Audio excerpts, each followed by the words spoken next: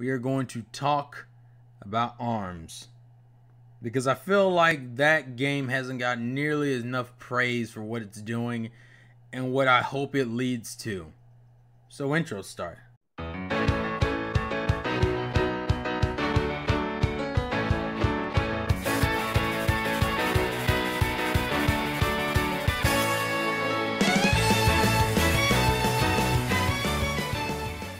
Okay, anyways, so let's talk about ARMS.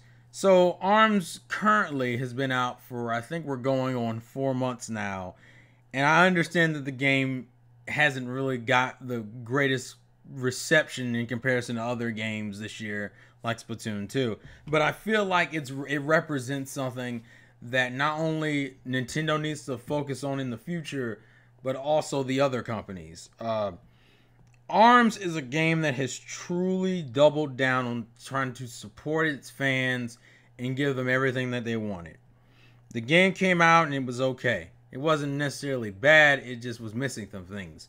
Over the last few months, we've gotten customizable controls, new character, new modes, new features. We're getting a fucking replay mode soon and a possible achievement system. They got the badges in there, but the badges you can wear look like achievements because you can only earn the badges by doing certain things. So I'm going to say we pretty much have an achievement system in ARMS coming soon. And all this has been free. And I honestly think ARMS has been doing this better than Splatoon 2 has, where it's trying to get rid of any excuse that anybody has for not wanting to try the game. It's like, I don't want to play with motion controls. The game supports the Pro Controller. I don't like the button layout on the Pro Controller. You can customize your controls now. This game has become more and more user-friendly as time has gone on. And which I would argue in Splatoon's case, it's just been a continuation of what it's already been. Which is a shame. And the reason why this is important is because I think, because it goes back to the video I made a little while ago talking about there needs to be Nintendo Online ground rules, where why is the ARMS has features that Splatoon 2 doesn't have? Like, why are things so restrictive on Splatoon, but ARMS is so open? There needs to be some consistency between all these online games. That's also going into something else. ARMS is obviously, there's a competitive scene for ARMS. It obviously is pretty young because the game is young and they're still trying to get their ground feet on things. But doing these types of changes makes the game more accessible, brings more people in, makes people want to buy the game, and makes people want to support the series. And that's say ARMS never becomes competitive. Like, it never gets to that esport high tier level where everybody wants to watch it. And not even necessarily because of the features, but maybe just because the game isn't really esports appealing. Like, it doesn't look appealing to watch streams of ARMS matches, right? Or you can't tell the difference between competitive and casual, which is usually the main thing that kind of makes a lot of fighting games appealing, is that you can easily tell when you're watching a competitive match and when you're watching a casual match. The reason why this is still important is because ARMS could easily become a niche community. And niches, people like to think aren't important. I hear Xbox fans tell Sony fans, none of these Japanese games mean any fucking thing because they're not AAA games. Not understanding that niches, although may not be the fucking gun that blows down the door, it's the lockpick that allowed the door to be weakened in the first place. Meaning, it's still worth value and can easily become something greater than what it currently is. To give you an example, that's exactly what Fire Emblem was. Fire Emblem went from being niche to being a little bit more popular to becoming niche again to essentially becoming a heavy hitter. I think Fire Emblem is Nintendo's most popular mobile game IP currently, and it definitely has proved itself to the point that it's finally getting a console release game again, since it's been on the handheld since, like, what, the DS, I believe was when it kind of got pushed into the handheld market for a while. And that's saying a lot. The same thing kind of goes for Sony. Persona's like that, where Persona kind of started and Persona was enjoyed, and they were cultivating Persona since like the PlayStation days. And then as time kind of went on, Persona started gaining more and more traction, especially with the PS2 version of Persona 4 and Persona 4 Golden, to the point now where Persona came out. It's at this point, Persona 5 has turned from being this niche little franchise to a motherfucking Game of the Year contender. I may not like the game as much as other people do, but I clearly recognize its kind of jumped over and fucking surpassed people's expectations. And that's what I think the game industry needs more of. These niche franchises may not make a lot of money right when it starts, but it can easily, for one, bolster the library of that particular company on top of having the potential to become a fucking doorbuster later on in its future. And that's saying a lot. And I think ARMS is a great example of a game that's starting off on the right foot. It may not have, a lot of people would say it didn't have all these features. A lot of these features should have been in the game at launch. That's true. But the fact that they're giving them to you at, like, what is it, like 4 months, 3 to 4 months after the game releases, you're not paying for anything else, and it makes the game more and more accessible. That also means that for the second game, we'll start diving into more and more stuff. Because at the very least, ARMS should get a sequel. If nothing else, ARMS should at least get one sequel, as long as Yabuki's still down for it. And since he seems to be pretty down for ARMS 1 so far, I'm looking forward to see what he will do for the second game. And that's because I feel like that's kind of the core that a lot of gamers, casual gamers, pick up on. They're like, oh, it's a casual series, it's a niche series, it's irrelevant because it doesn't bring in millions of dollars on its first or second game. Not realizing that a fan base is still there, and if you're pleasing that fan base of those who did come out and support your game, they will support you when you make something truly amazing.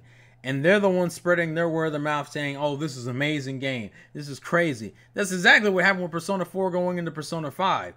The reason why I picked up Persona 5 was partially because everybody I knew who liked RPGs was raving up and down about Persona 4.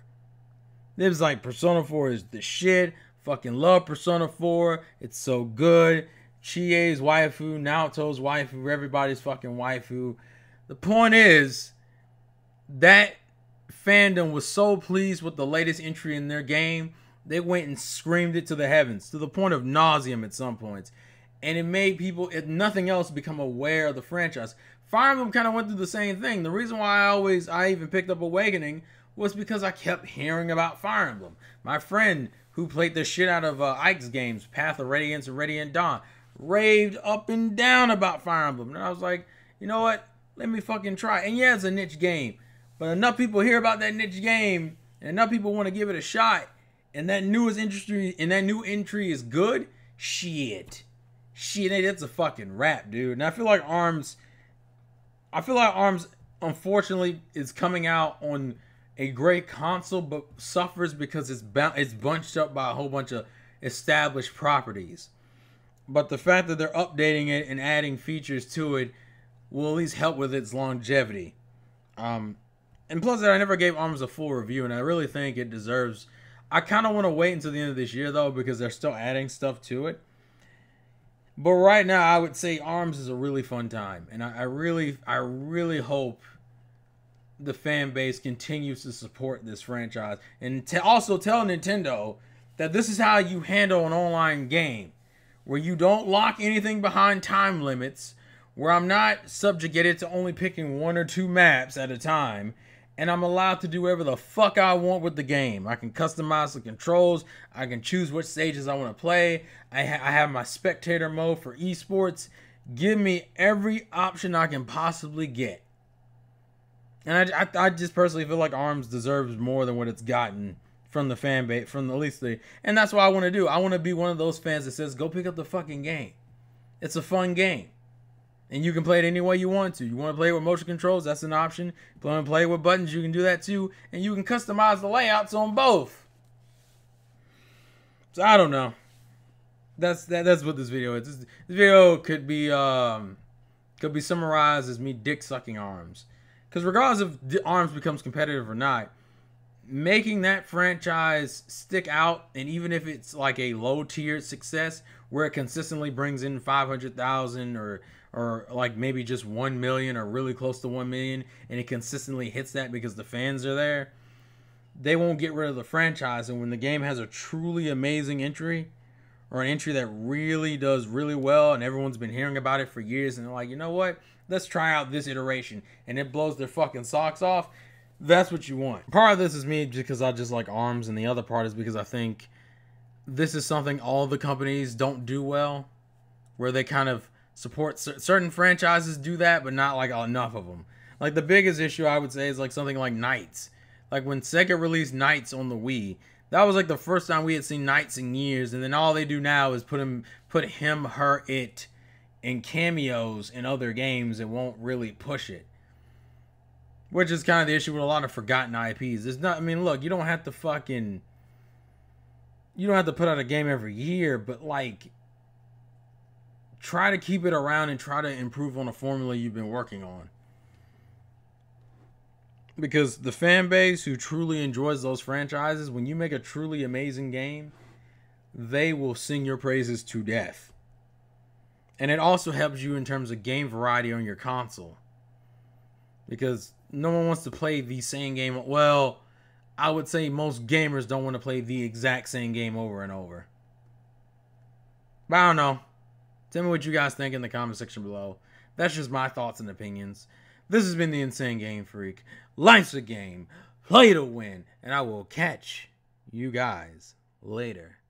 Peace off.